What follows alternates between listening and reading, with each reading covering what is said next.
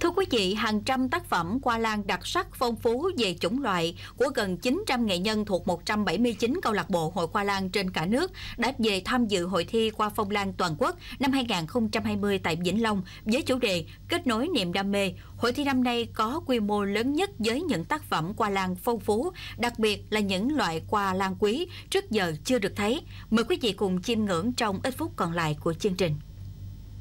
Các tác phẩm lan tham gia hội thi được ban tổ chức chia theo 5 nhóm: dendro, cách lê gia tem, cách lê gia sổ, tổng hợp và lan hài. Các tác phẩm được bài trí độc đáo tạo nên không gian đầy màu sắc rực rỡ, thu hút đông du khách đến chiêm ngưỡng và chụp ảnh. Tôi là người rất yêu lan, thành ra tôi thấy những cái hoa lan rất là độc lạ, rồi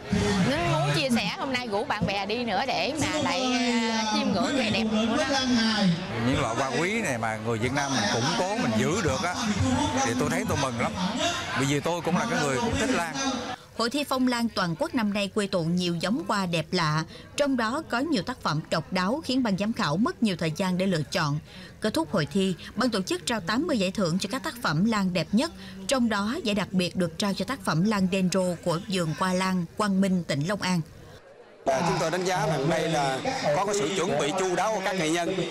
cho nên họ mặc dù rất là xa, có những cái tỉnh rất là xa xôi ở ngoài Hà Nội, họ vẫn mang những cái tác phẩm rất là đẹp. Hội thi hoa phong lan toàn quốc được tổ chức hàng năm luân phiên giữa các tỉnh, thành phố, là dịp để các nghệ nhân giao lưu, trao đổi kinh nghiệm, đồng thời cũng là dịp để du khách tham quan, chiêm ngưỡng vẻ đẹp của những tác phẩm hoa lan được các nghệ nhân dày công chăm sóc.